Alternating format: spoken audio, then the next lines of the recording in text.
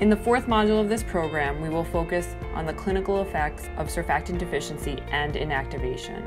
After completion of this module, participants will be able to discuss risk factors for the development of respiratory distress syndrome and describe the clinical presentation of an infant with surfactant deficiency.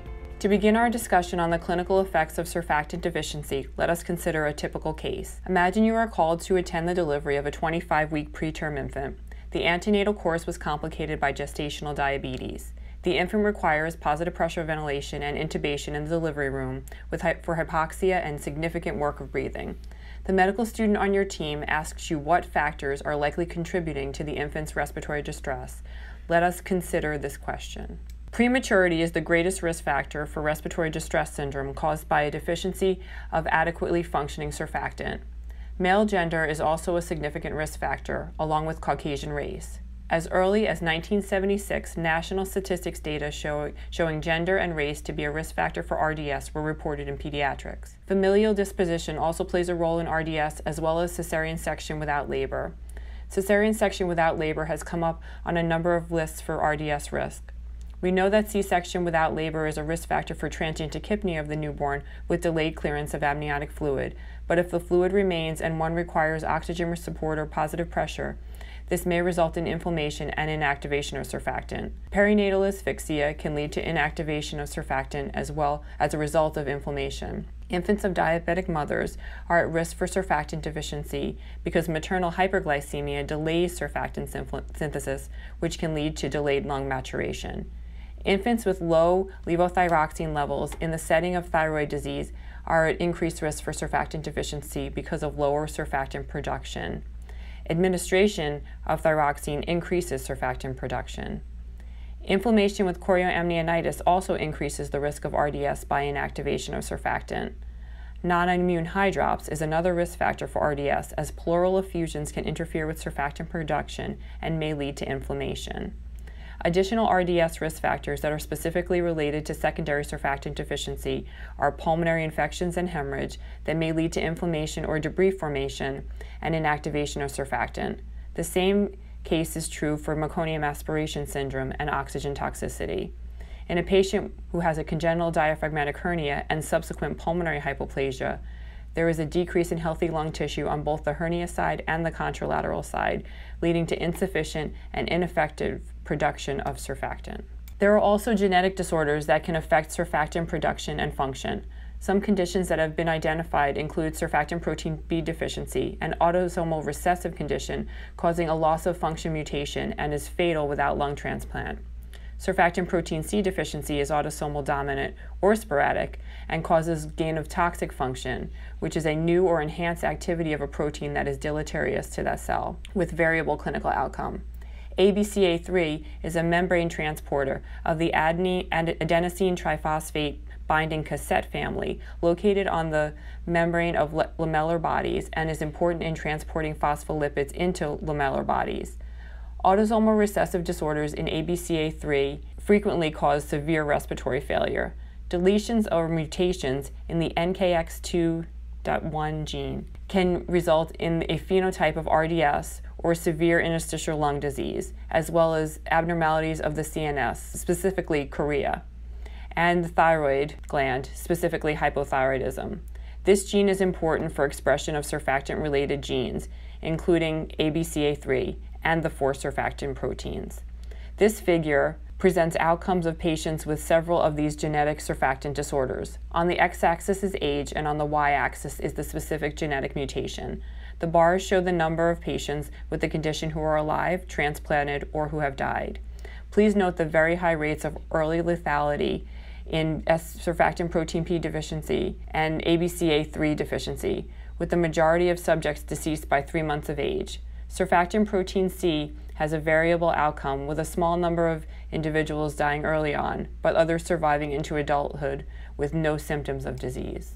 There are several tests used to determine fetal lung maturity. Lamellar body counts are currently the most common test used for assessing fetal lung maturity, as they are a measurement of surfactant protein production by type 2 pneumocytes.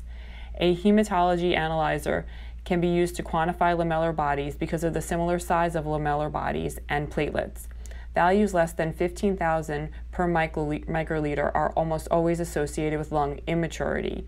Values greater than or equal to 50,000 per microliter strongly suggest lung maturity. Results are typically affected by the presence of blood, but not meconium. Phosphatidylglycerol is a constituent of surfactant. It begins to increase significantly in amniotic fluid after 35 weeks. Phosphatidylglycerol increases the spread of phospholipids in alveoli. Therefore, its presence indicates an advanced state of fetal lung development and function. Depending on the technique used, phosphatidylglycerol testing can be very time-consuming, but faster-running assays are available. This test is not affected by the presence of blood or meconium. The concentrations of lecithin and sphingomyelin in amniotic fluid are similar until 33 weeks of gestation. At 33 weeks, the concentration of lecithin begins to increase while the sphingomyelin concentration stays the same. Increased relative concentrations of lecithin are indicative of lung maturity. Performing this test can also be time-consuming and complex. Its results are affected by both blood and meconium. Overall, these three tests have strong positive predictive value when the test deems fetal lungs mature. However, the predictive value is significantly lower when the test demonstrates that the lung is immature. Lamellar body counts and lecithin-sphingomyelin ratios are more often used in clinical practice. Premature infants with surfactant deficiency exhibit symptoms of respiratory distress syndrome, or RDS. Preterm neonates are at greatest risk for RDS. This condition was previously known as hyaline membrane disease due to the fact that a membrane containing proteins and dead cells line the alveoli, negatively impacting gas exchange. After initial improvement with resuscitation and stabilization, an uncomplicated course of RDS is often characterized by a progressive worsening over 48 to 72 hours. With the period of worsening, there is often an increase in FiO2 requirement and ventilatory support needs. Recovery usually coincides with a diuresis after the initial period of alburia. This typical chest X-ray, as shown on this slide, shows the triad of radiographic findings, including hypoexpansion, a homogeneous reticular granular pattern in the lung fields, often referred to as a ground glass appearance, with superimposed air bronchograms. In more severe cases, there is complete whiteout of the lungs. Clinically, these findings lead to impairment of the infant's ability to oxygenate and ventilate due to poor compliance, decrease in functional residual capacity, and atelectasis. Infants are tachypnic and demonstrate other signs of respiratory distress, such as nasal flaring, retractions, and grunting. Surfactant deficiency is diagnosed clinically based on the combination of work of breathing, oxygen ventilation requirements, chest X-ray findings, and associated risk factors. In patients with RDS, there is significant decrease in lung compliance. Compliance is the change in volume in milliliters divided by the change in pressure in centimeters of water.